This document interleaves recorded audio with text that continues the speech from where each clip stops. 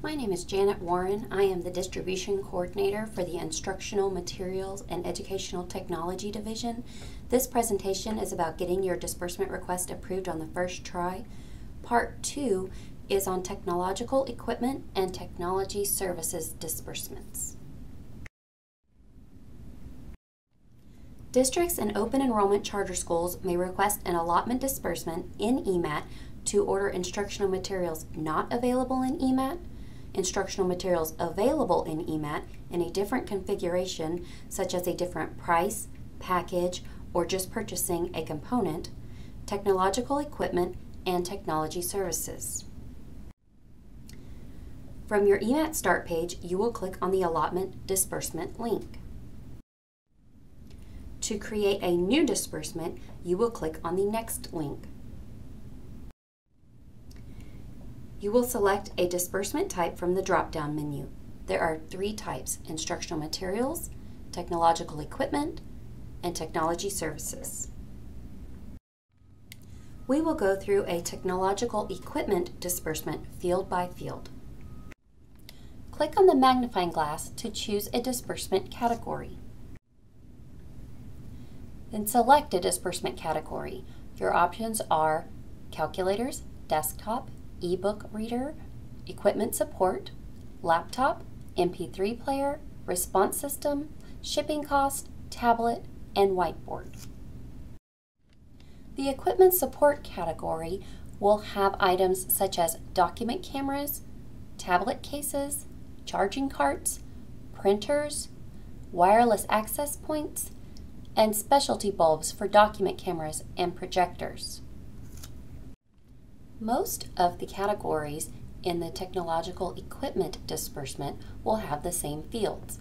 The only difference will be in the calculator disbursement category. There'll be an additional field to enter the model number. For the product description, enter a description of the product being purchased. Include the model name and/or number. For grade level, click on the magnifying glass to choose the grade level of the students using this product.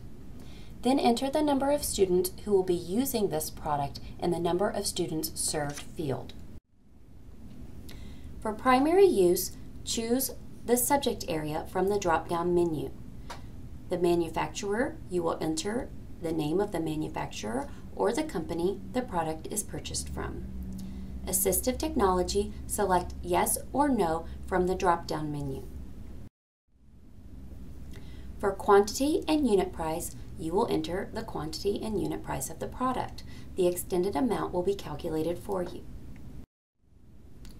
Now we will look at a technological services disbursement field by field. You will click on the magnifying glass to choose a disbursement category. Select the disbursement category. Your options are contracted services, professional development, salary, and shipping costs. A contracted service that is not used for instruction should be in the contracted services category. If a contracted service is for an instructional purpose, the disbursement should be in the instructional materials category.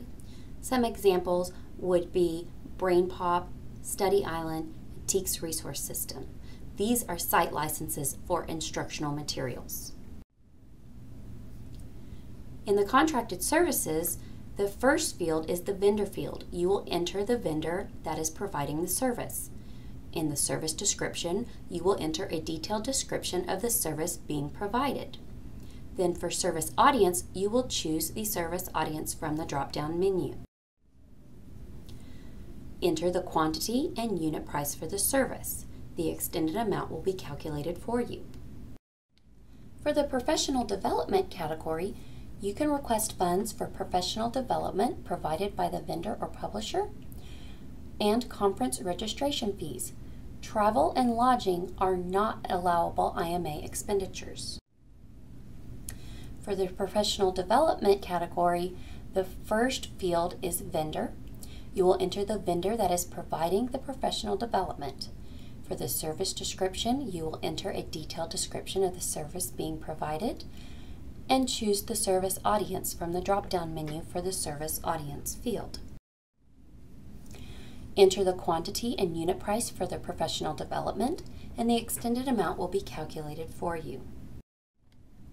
The IMA may be used to pay the salary and other expenses of an employee who provides technical equipment or instructional support that contributes to student learning. You will submit this 3 times per year, on November 30th for September, October, and November salaries, on February 28th for December, January, and February salaries, and on May 31st or the end of the contract date for the remaining months. Salary disbursements will always be provided as a reimbursement to the district's payroll account. Include the dates of service in the disbursement request. In the first field, you will enter the dates of service. Enter a detailed description of the service being provided in the service description field. Then choose the service audience from the drop-down menu for the service audience field. Enter the quantity and unit price for the salary. The extended amount will be calculated for you by the EMAT system.